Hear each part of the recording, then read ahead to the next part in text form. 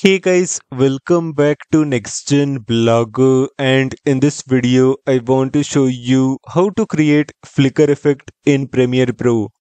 Now to start off, I've already opened up Premiere Pro and I've also imported a demo video in the timeline. So this is my demo video present right here.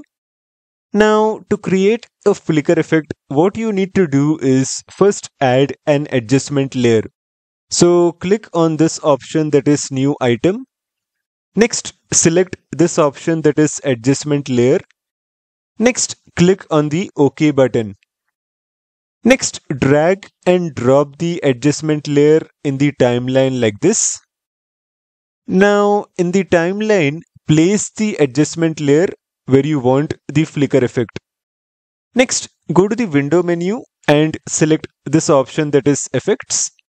Now search for the strobe light effect, and once you see the strobe light effect, simply drag and drop it on top of the adjustment layer like this. Next, go to the window menu once again, and this time select this option that is effect controls. Now look inside effect controls, and right at the bottom you're going to find this section called strobe light. And inside strobe light, you will find this option called strobe duration, where currently the value is 0.50. So change the value inside the strobe duration option from 0.50 to 0.10.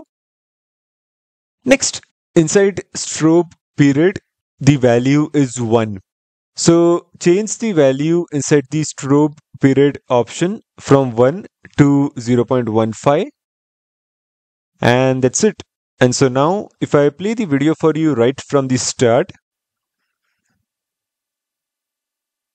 So as you can see, we have successfully created a flicker effect.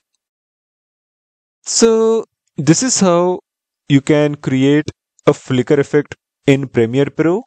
Do let me know your thoughts in the comment section below. Like the video and subscribe to my YouTube channel. I will again see you in the next video. Till then, thanks for watching.